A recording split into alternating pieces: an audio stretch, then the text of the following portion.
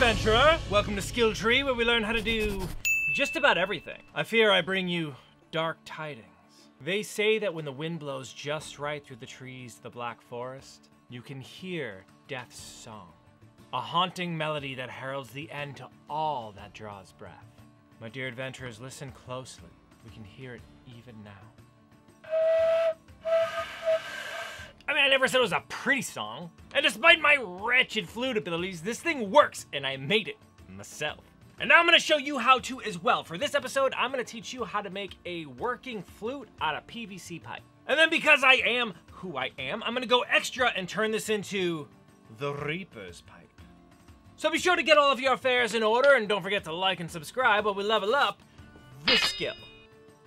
Now, to build our flute, we're gonna be using the Schedule 40 3/4 of an inch PVC pipe. Now, if you're not looking to make this thing anything particularly special, you really only need about 2 feet worth of pipe. So as I said, this thing's gonna be 2 feet long, so I ended up measuring and cutting off the section that I wanted. With my piece cut and good to go, I then laid down a ruler just so I can trace a straight line down the center of the pipe.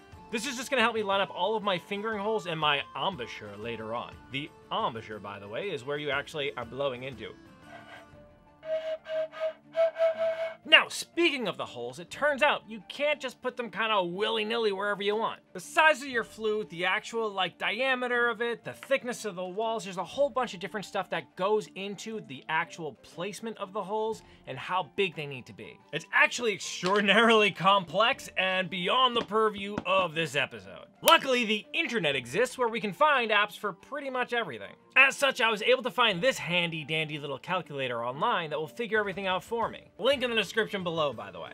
All I had to do is enter in all of my particulars of the instrument I'm making, and it spits out this list of where to place the holes and what size they should be. Love the internet. Using this, I got to measuring everything out all along my center line and making marks where each one of my holes would land. Now, as I mentioned before, the size of the hole plays an important part as well. Luckily, that handy dandy list that the internet spit out for me tells me what size each hole needs to be. So I went ahead and marked that out on the body of the flute as well, using the first marks I made as my center points and measuring out from either side of it to get my correct measurement. So basically on the holes that were measured out to be like a centimeter in diameter, I just put my ruler on the halfway point and then marked out a centimeter on either side of that point. The vast majority of my 6 holes here were about 1 centimeter around, with the second one from the end being slightly larger at 1.2 centimeters, and the third one slightly smaller at 0.8. Finally, the embouchure was 1 centimeter wide by 0.8 centimeters tall. Real quick though, when you're actually looking for your drill bits to drill these things out, you want to shoot for just a little bit smaller. That's because the way to actually tune this and make sure it's the right note is by either growing or shrinking those holes.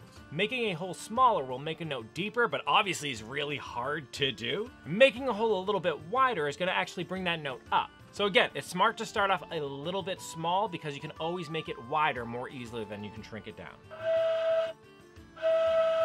All right, since we're talking about drilling it out, I actually started drilling out the embouchure first. To do this, I just used a 3/8 drill bit and made a hole right in the center. Now we do want this thing more squared off, right? So in order to make that happen, I just busted out this tiny little flat file I had and started working those edges until they matched the square that I had drawn out. So the way a flute works and most of these kind of instruments work is there is a chamber and a way to blow air into it, just like you do with a bottle when you make it make a sound. Basically what's happening is you're changing the air pressure inside of this chamber very quickly, causing a vibration. That vibration causes sound.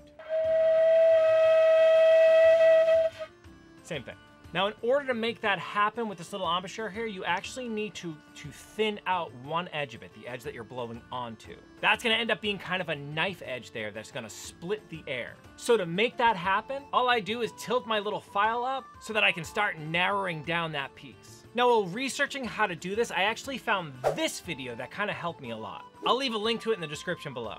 Basically, he pointed out that he didn't have a lot of luck when he narrowed it down from both sides. So trying from the bottom here and the top to make that knife edge. Instead, he said that he had the most luck when he only narrowed out from the bottom. So kind of putting the file into that hole and using it that way. I don't know why this is, but it's on the internet. I'm gonna trust it. Anyways, this is roughly what you're looking for. See how thin the edge is on the side that I'm gonna be blowing against when compared to the untouched side that is still all thick and chunky? That's what you're looking for. You're looking for like a knife edge that's gonna split your air. And during testing it, there was sound, so, you know, victory! Okay, so next I went ahead and started drilling all these little holes. I just tried my best to find drill bits that fit within those marks that I made. No crazy science to it, just, you know, making holes that aren't too big. Okay, so now to actually have this thing play like a flute, you need that resonance chamber to be sealed off at one end. Now, while researching this, I found a bunch of different ways people did this. Like, they would either use a dowel that was the right size. Some had it much shorter and cut a piece of cork to kind of jam in there. But in that same video that I mentioned earlier, the guy actually had a pretty good design. Basically, he showed that pennies are almost the exact same diameter as the inside of the pipe. All you gotta do is take a stack of around 7 or 8 of them and apply some electrical tape around the edges until it's a tight seal with the pipe. Just make sure the side that will actually be facing the resonance chamber here has a penny, kind of the hard surface of a penny sticking out. Remember, you want to cause vibration, and if you have the tape kind of folded in on that side, it might dampen your sound. Once it was all taped up and good to go, I just pushed it into my pipe and used a stick to send it about a ½ inch behind my armature. And behold, my flute, it makes a sound. Those said sounds are not in tune. Though, as I've alluded to before, tuning this thing is actually not that hard. It's just a matter of changing the diameter of those holes.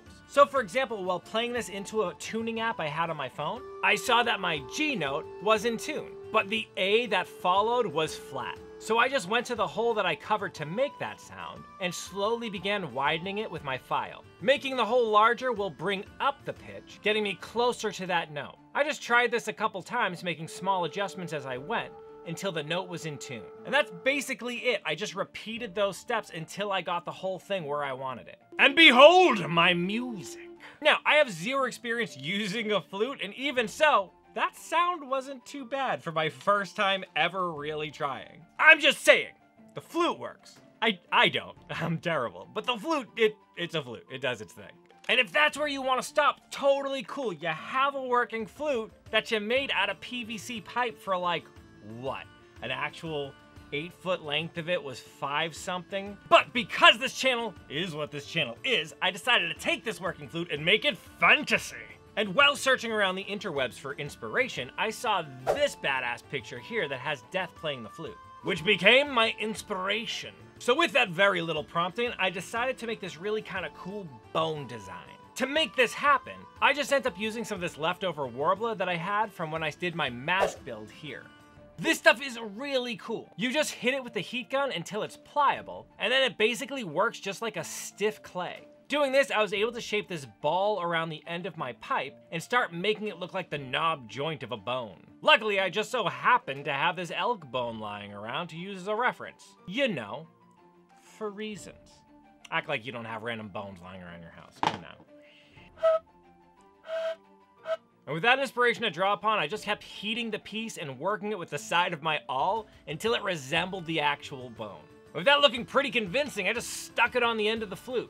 I did make sure the opening was open so that, you know, sound can come out and all that. Then I just heated up some more of the warbler to help it transition between that bulbous end there and the rest of the pipe. That being said, I was worried that no matter what, you were gonna see that transition, like it would never look like one full piece. So to get around that, I decided to make this kind of little metal ring design that I have here on both ends and in the center, just to help with those transitions. Basically just lying down a strip of warbler and then placing 2 smaller strips on either side to give it a raised ring appearance. Now on this opposite side, I wanted it to look like a broken bone, like I just kind of cracked this off and it became my flute. That's just how Death plays. Poorly. I suck. To make this happen, I just rolled up a piece right on the end, and then I used a knife to make it look all jagged and cracked. Then followed suit doing the same thing, making my little ring effect on the end. Finally, to tie all that together and so there wasn't a big empty space here, I added one to the middle. Again, doing the same thing, lying down a nice flat piece, and then adding those rings to the sides. Once the warbler cools, it becomes just like any other plastic like the rest of it is made out of, and actually adheres really well to the plastic of the pipe. Now, before painting this thing, I decided to hit it with this filler primer, just to get everything nice and smooth. The warbler can have kind of a grainy texture on the surface, so it's nice to hit it with something that fills in those little pock marks and makes it more of a unified kind of bone texture. And this already started to make this thing look like a cool and like unified piece. I was jazzed. You know, when you see the black pieces on it, it looks different, but when it's all one color, it looked pretty sick. That being said, I was worried that these large pieces here, they wouldn't look like they were part of the bone. They would actually just be too clean looking. So to get around that, I used my Dremel just to add in some cracks and imperfections. Again, just to make it look like it's part of this whole cracked bone that I turned into a flute. Once those were all in place, I just went back over everything with a 600 grit sandpaper to make it all nice and smooth. Next, I added a layer of black gesso just to help give it all extra depth. This way, in any of the thinner spots or wherever the paint can kind of see through, there's an extra black underneath there to bring some shadow in. With all that set and ready to go, it's time to build it up, making it look like a bone. To do that, I first started with a really light layer of white. Again, just letting some of those black streaks show through. Then I used a sponge to lay down some burnt umber in a kind of random pattern. Bones are organic, so they're not gonna be a perfect unified color, and also I wanted to look like it was ripped from a grave, so kind of like a dirty bone. Once I was happy with that pattern, I just went back over it with this off-white cream color to add just another layer of interest. Finally, I used this wash made by army painters to really drive home some color and blend everything together. If you don't have this particular wash, no big deal. You can just use like a watered down black or brown, just get it real wet, and it should cover it just fine. The purpose of this is it's gonna unify all the colors together and also settle down into all the cracks and crevices and give that much more depth. And I think this worked great. It totally looks like just some old bone I pulled out of a crypt to make my flute. Now, for my rings, I just used a simple metallic paint that I got from a set at Michael's. It was cheap, but I'm honestly surprised at what a convincing job this stuff does. Finally, to wrap this thing up, pun intended, I just wrapped these open spaces in the middle of those rings with some of this black thread. I just really kind of like how this winding looks, and thought that the black accents will help drive home the fact that this is Death's flute. To add just a little something to it, I also decided to hang this bone and feather arrangement on the end here. And check this thing out! You can't tell me that isn't cool looking. It looks like a bone, and even with all the crap I did to it, it still plays. I mean, I still suck, but it plays.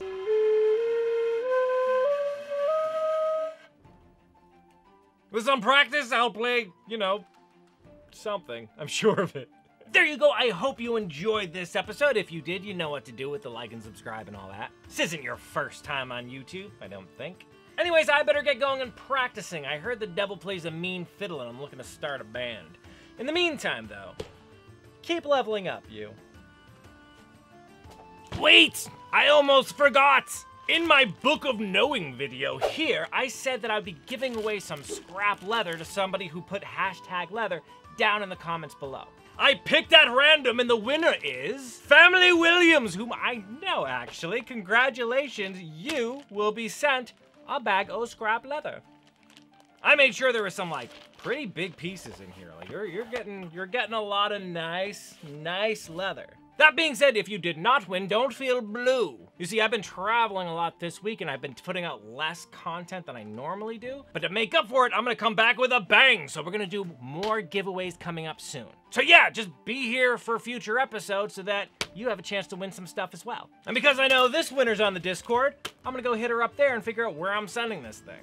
Oh yeah, join the Discord too. All right, really going away now. Bye.